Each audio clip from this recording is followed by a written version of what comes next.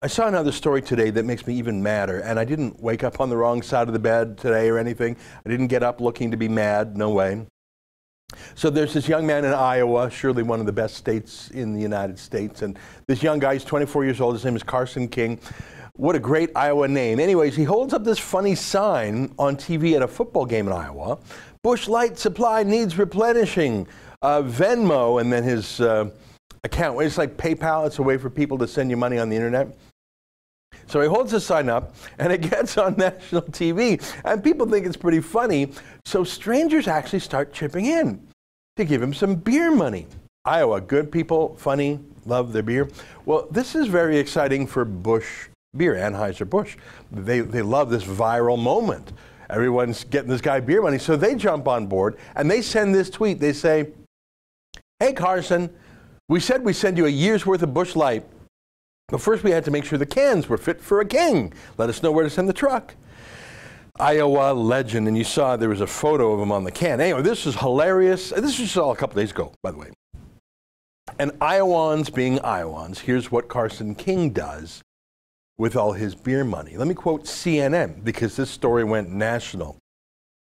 He said, "I didn't think I would make anything. It all started as a joke," he said. After speaking with his family, he decided that minus the cost of one case of Busch Light, he'd give the rest of the money to the University of Iowa Stead Family Children's Hospital. As word spread of his plans to donate the money, more people decided to contribute. Busch Beer and Venmo even caught wind of his plans and raised the stakes by pledging to match his contribution. By Sunday morning, the contributions, including Busch Beer and Venmo's matches, had reached $1 million and we're continuing to rise. How good are you feeling right now? How good is Carson King feeling? He got his free beer, and then he did a good thing. He didn't even have to. How good is Anheuser-Busch feeling? And how about those kids at the Children's Hospital and their families? I mean, be honest now, would you have the personal character to give up $1 million to charity when you literally asked for it for beer money? And you were getting it for beer money. You give it to charity instead. Give this guy respect. Here's what he wrote. He tweeted. He said, "We just reached $1 million in total contributions. Busch Beer and Venmo, let's go. We're not done yet. Children's Hospital, what do you think for the kids?" And the Children's Hospital wrote this back to him. They said, "We can't thank. Our minds are blown by all of this. Thank you to everyone who helped reach this milestone. We're so grateful." What a feel-good story. Well, let me take you to some breaking news, okay? Seriously, this was called breaking news on TV in Iowa, like as if North Korea launched a nuclear missile. Breaking news. Let me show you the breaking news from Iowa.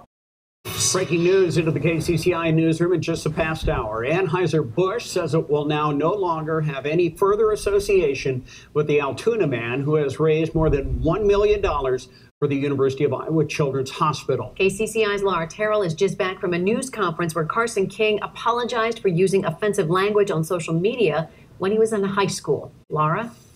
Yes, King reached out to KCCI to talk about what he calls a racially offensive post he made 8 years ago. We don't know the content of that post because it's been deleted. King says he doesn't want it to affect his fundraising effort for the hospital. "I am embarrassed and stunned to reflect on what I thought was funny when I was a 16-year-old kid, and I want to sincerely apologize." An apology from Carson King. The 24-year-old called a press conference Tuesday night after a racially insensitive social media post he made 8 years ago recently surfaced. It was brought to my attention by a reporter for the Des Moines Register, and once he pointed it out and I went back and looked at it, I was really upset with myself. King says he deleted the post immediately. King became somewhat famous 10 days ago after his beer sign went viral. Instead of using the money for Busch Light, he pledged to donate it all to the University of Iowa Stead Family Children's Hospital. I don't want, what I did when I was 16 to take away from the fact that, we're at over $1.14 million for the Children's Hospital. Yeah, this just came in today. This regular guy from Altoona, suddenly a hero in the public eye.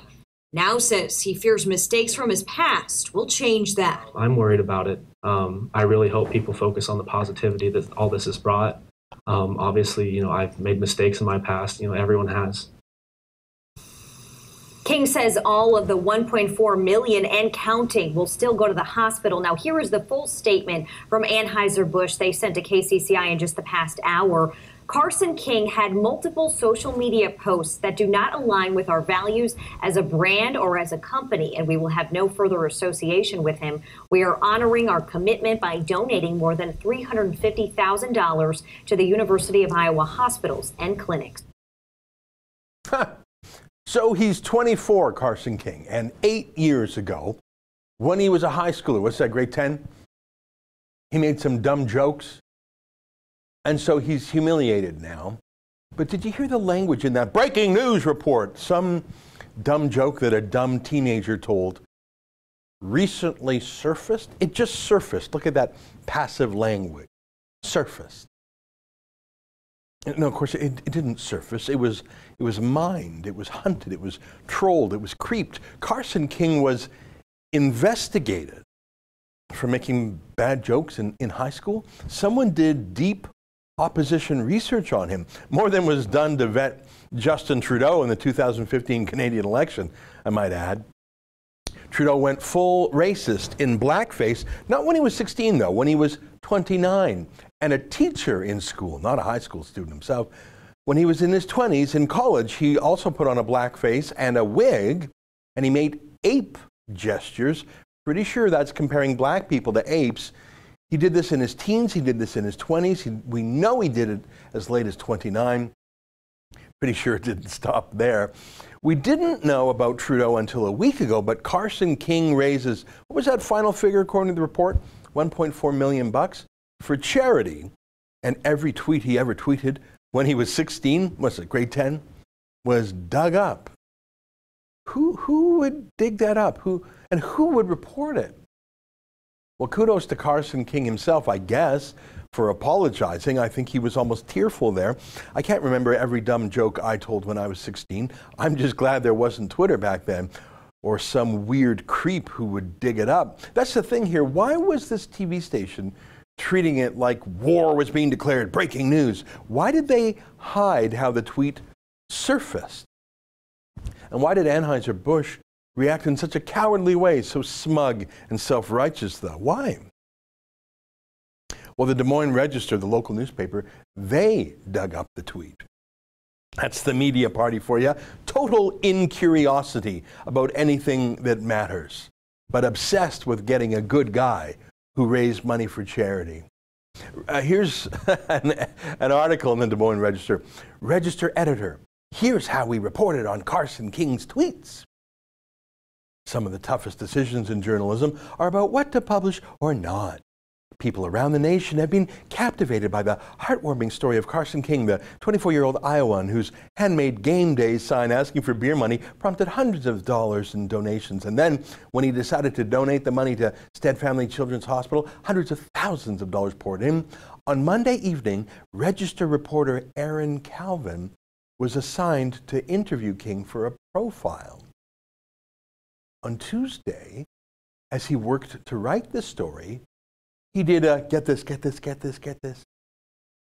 He did a routine background check on King that included a review of publicly visible social media posts, a standard part of a reporter's work on a profile.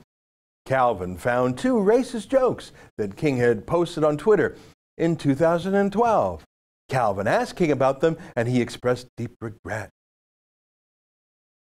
Is it indeed a routine background check to creep through a 24-year-old man's teenage tweets? Is that really routine for a profile story on a beer drinker? Is that a background check? What does that mean, to do a background check? Were they hiring this guy to work in a bank or something? I know a little bit about Twitter. I tweet more than the average guy. These tweets, 2 jokes Carson King wrote almost a decade ago, They were actively searched for, as in the reporter started typing in keywords into a search, every swear, every epithet he could find into a search engine to find them. This wasn't a routine background check. That's what police do when they pull you over. They check for outstanding warrants or unpaid tickets. That's what a routine background check is. Searching a teenager's jokes from almost a decade ago, looking for specific mean words, that's not routine. That's just gross.